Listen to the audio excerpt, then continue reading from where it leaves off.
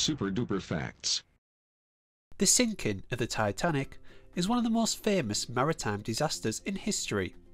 However, few people know about the SS Californian, a nearby ship that failed to come to Titanic's rescue. The Californian stood only a few miles away from the sinking ship, yet the crew did nothing to help.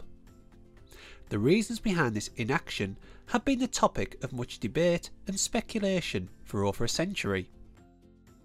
What really happened on the Californian that night will be forever lost to time. What we know today has been pieced together from witness statements given by the Californian's captain and officers during the Titanic inquiries. So let's take a look at the Californian's timeline on April 15th, 1912. The Californian radioed the Titanic at approximately 1900 hours to warn of an ice field, of which the Californian nearly collided with herself. Captain Stanley Lord ordered the Californian to stop for the night, concluding it was too dangerous to proceed.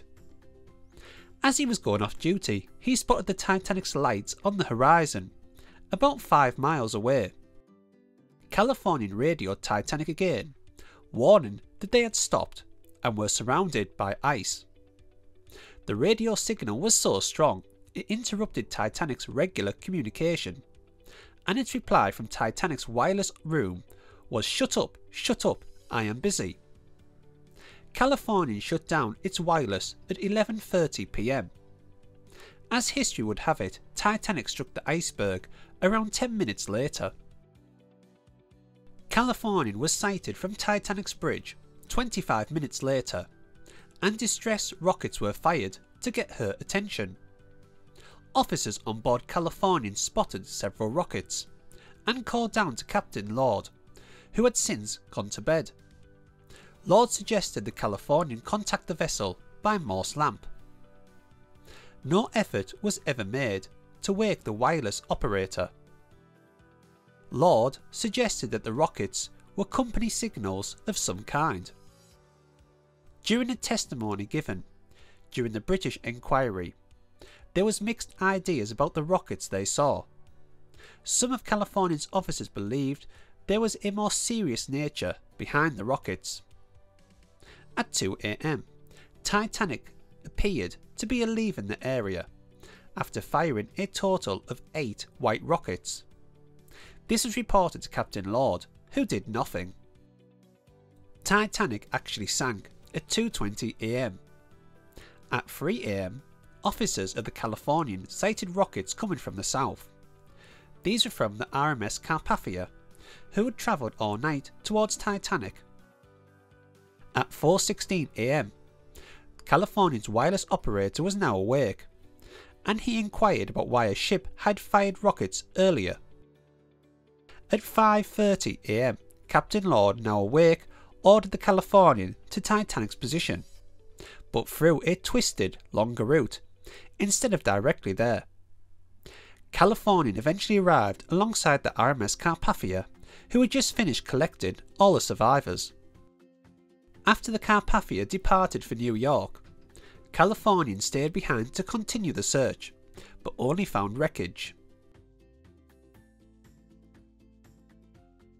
After extensive research and analysis of the historical data surrounding the SS Californian and the Titanic disaster, there are still potential answers to the mystery that unfolded that fateful night. One theory is that SS Californian did see the Titanic's distress rockets, but failed to act on them due to a miscommunication between the crew. Another theory suggests that Captain Lord of the SS Californian purposely ignored the rockets, as he felt it was not his responsibility to interfere with other ships' matters. However, there is no concrete evidence to support either theory. The official investigation of the SS Californian incident was conducted by the British Board of Trade, which took place from May 2nd to June 3rd, 1912. It was headed by Lord Mersey, who was a prominent British lawyer and judge at the time.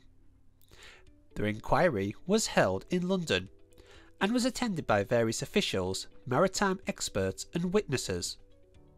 During the inquiry, testimonies were gathered from both the crew of the Californian and the survivors of the Titanic. The crew of the Californian maintained that they had seen distress rockets being fired from a ship on the night of April 14th, but they were unsure which ship it was. When they tried to communicate with the other ship via Morse lamp, they received no response. They eventually went to bed without taking any further action. The survivors of the Titanic, on the other hand, testified that they had seen a ship in the distance and had fired distress rockets in its direction. They claimed that the ship had not come to their aid, which ultimately led to the loss of many lives. After hearing all the evidence and testimonies, Lord Mersey concluded that the Californian had failed in its duty to assist the Titanic. He also criticised the captain and crew for failing to take appropriate action after seeing the distress rockets. The inquiry led to new regulations being put in place, which required all ships to maintain a 24-hour radio watch and respond to distress calls promptly. Despite the official investigation, the mystery surrounding the SS Californian still persists to this day.